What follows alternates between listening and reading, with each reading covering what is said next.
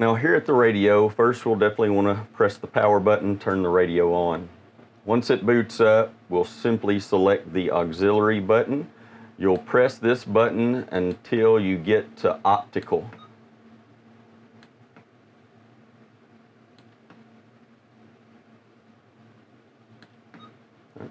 Once you get to the optical setting, you may have to adjust the volume up or down based on what it's set to. It takes just a few seconds for the TV to supply the sound through to the radio.